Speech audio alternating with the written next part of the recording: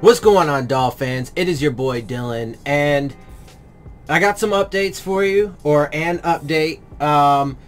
It's an interesting update to this whole, battle of what's going on with the coronavirus and how the NFL is planning to, open despite the surging cases, blah, blah, blah, etc., right? And so, we already know a little bit about how the NFLPA has voted, right? The players have voted against a preseason and, whatever. So there has been, and then there have been like coaches like, Harbaugh, John Harbaugh, who have spoken up against or out against, their plans, saying that they're going to be, inadequate, etc., etc. So there are definitely players and coaches who disagree with this situation. And then, of course, you have the NFL and the owners on the other side who are pushing, as much and as hard as they possibly can, not only to open the season on time, but also make sure that there are fans in the stadiums and that they can maximize their profits as much as absolutely possible. But there is an interesting development today, and I'm going to read you two different articles on the exact same thing because I want you guys to see the difference in framing here. So I have one article from ESPN staff writer Kevin Seifert, and then I have one article from Yahoo Sports writer Frank Schwab. So they're both short, but we're going to start with the ESPN one, Kevin Seifert's article. NFLPA President J.C. Tretter at odds with league over coronavirus plan. Okay, so apparently he's at odds with the league, with the all-powerful league. Right? He's at odds with them. And so, real quick, J.C. Tretter is the center for the Browns, and he is obviously a player, but he's the, the president as, voted in, I believe, by the players. I think the players voted him as the guy. I believe that's how that's handled. Correct me if I'm wrong. Anyway, let's get into this, though. NFL Players Association President J.C. Tretter escalated a disagreement Tuesday with the NFL over the terms of training camp in the preseason amid the coronavirus pandemic. He escalated a disagreement. I mean, I would just say he's voicing his opinions, one, and two, raising very legitimate concerns. So I think you can get the idea already that this guy, Kevin Seifert, is framing it as if, J.C. Tretter is really just being this, just loud voice that's trying to cause trouble, right? With the way that he's framing it, writing in a blog post that that the league is unwilling, and this part is the quote from Tretter, is unwilling to prioritize player safety and believes that the virus will bend to football. And he's absolutely right about that, right? So they're not prioritizing player safety, not even close. If they were, they just wouldn't have a season to begin with, and they would just pay their fucking players, right? Instead, they are doing absolutely everything to push for an exceptionally risky undertaking of having a season and bringing all these guys together, especially when the bubbles are not working in other sports, etc., etc. And we already have cases in the NFL. You then have them doing things like making sure that they have to fucking sign waivers. So if they get sick or whatever, blah, blah, blah, they don't have to be held responsible for that. And, they're finding ways to cut the pay of the players, asking them to take pay cuts, cutting the roster sizes, right? So they're doing all kinds of things to fuck the players along the way. And that's probably part of what's pissing them off, which is absolutely understandable. And so he's raising these concerns because they are not prioritizing player safety, and he says that they believe the virus will bend to football, which is an absurd thing to think just on its face. Why would anybody think that some virus is gonna bend to human fucking will? Like, really? It's just gonna bend to our will? We're just gonna say, no, you don't exist, or no, face masks aren't needed, or no, we can go on having a professional football season with packed stadiums, or at least, some percentage of stadiums, fans in the stadiums, and we're not going to have outbreaks. That's not how this thing works. It's not even close to how this thing works. That's an absurd thing to think, right? So either these people in the NFL are morons, or more likely they just actually don't really give a shit, because at the end of the day, all they care about is making sure that their money continues to flow and that their business machine keeps rolling, right? As we've, of course, discussed. The NFL solidified plans last week to cut the 2020 preseason in half from 4 games to 2 games and created 23-day acclimatization period in training camp to account for the likelihood that players will report to training camp less prepared for football after an entirely virtual offseason program. The NFLPA objected privately to that plan, which the NFL has not announced publicly, and its board of player representatives voted last week to endorse a plan with no preseason games.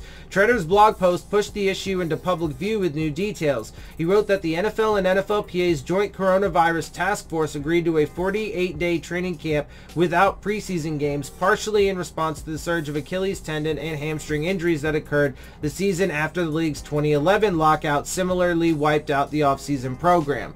But see, and just as a side note, those things are important to keep in the conversation is you know, how far behind all of these guys are physically, in their playbooks, all of that stuff, right? In their schemes and so on and so forth. Obviously, chemistry. Look, this is a side note to a side note. But if they play a season, I absolutely guarantee that the Dolphins are going to be trash. 100% trash. I don't care how good Tua is or how good any of these guys could be. I have my concerns. A lot of them have injury histories. I think a lot of these guys were reaches, both from last year's draft and this year's draft.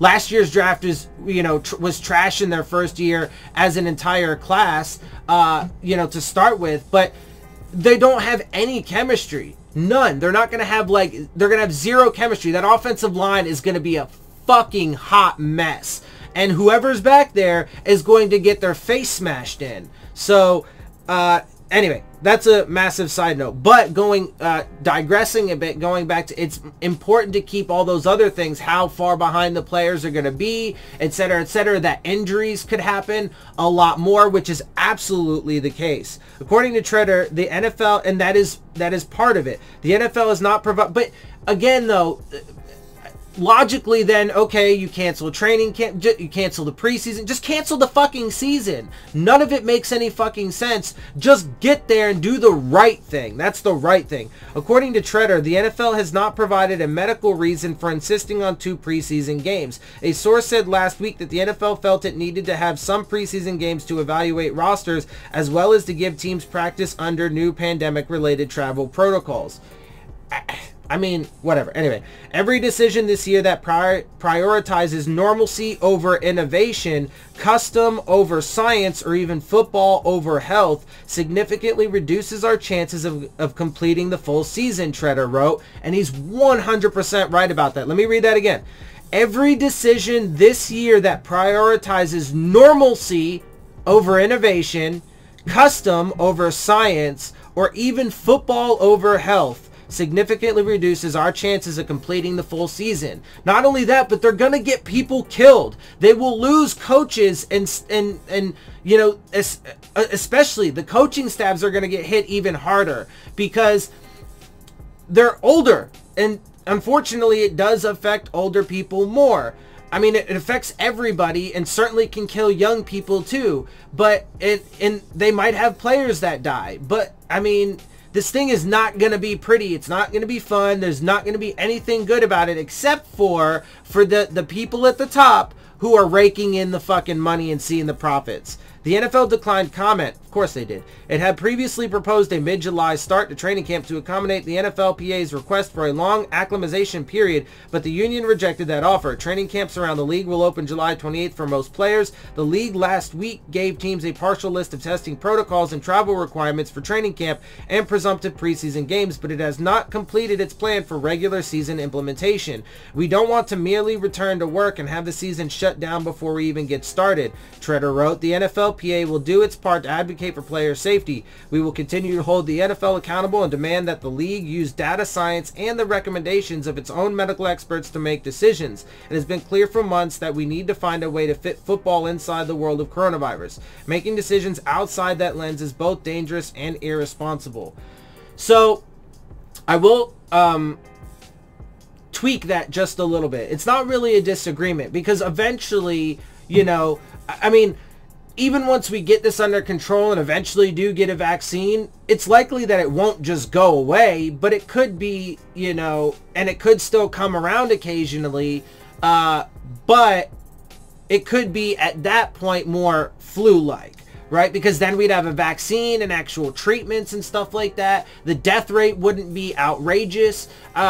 You know, right now it's about 4%, a little over 4% in America, but I guarantee you those numbers are absolutely inaccurate, and it's at least double that when you take into account how they're, you know, actively suppressing the numbers, etc. But some countries have 10, 14, 15%. This thing is deadly as fuck. Maybe one day it'll be there, but it's not there now. And so my point is that the way you fit football into coronavirus, because it goes to what he said earlier about they feel as if coronavirus is going to bend to football. That's absurd. That's an absurd thing to think, right? It's not. And it's proving not, right? Because all these places that are opening way too early, the entire country, including states like California, opened too early. It's rearing its head, and in a very, I mean, it never went away. The first wave never went away. It just intensified again, because people think that they can go out there and they can resume normal life, quote unquote normal life, and that everything's going to be all fine, and that they're just somehow magically going to avoid this virus. That's not the case.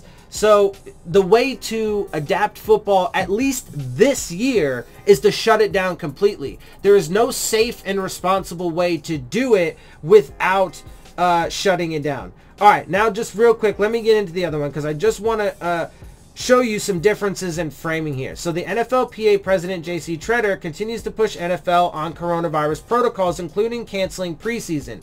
So real quick, I'm not really going to get too far into this, because most of it's just going to be repetitive. But right there, this is Frank Schwab from Yahoo Sports.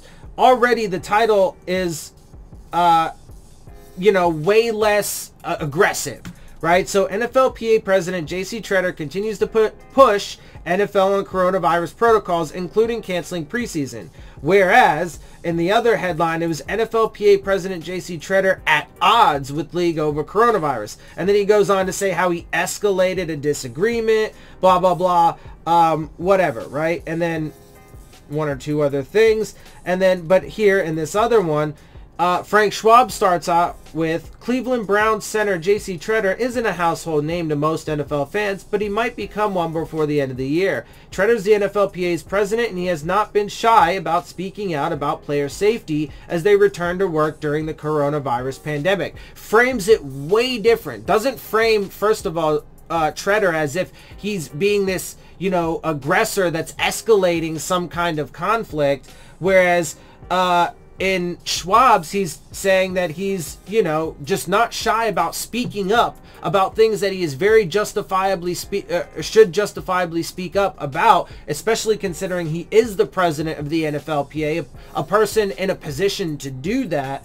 And it's all about, you know, he's literally just doing his job, right? Anyway, so the only real reason why I mentioned that is because, I mean, as does a lot of things, a big portion of the problem is the media. And, you know, I've mentioned it a few times recently about how, you know, the media keeps playing into the narrative of the NFL that, oh, everything's going to be fine, and trying to convince people that that is the case. I guarantee you that is not the case. Everything is not going to be fine. And the more that they go through with their reopening plan, the worse it's going to be. So I'm going to leave it there. Watch my previous videos if you want more in-depth, you know, discussion about exactly what I think will happen if they, you know, open or, you know, whatnot, and what I think my ultimate prediction is going to be. But with that, I'm going to go ahead and get out of here. I hope you guys appreciate my perspective. If you do, make sure you hit the subscribe button, make sure you hit the like button, make sure you hit the bell if you want to get the alerts. Share my channel and videos with your friends and family. Leave your questions, comments, and concerns down in the comment section. And of course, as always, make sure you follow me on Twitter at Dillon Tartaro. And with that, I am out. I'll see y'all soon. Fins up.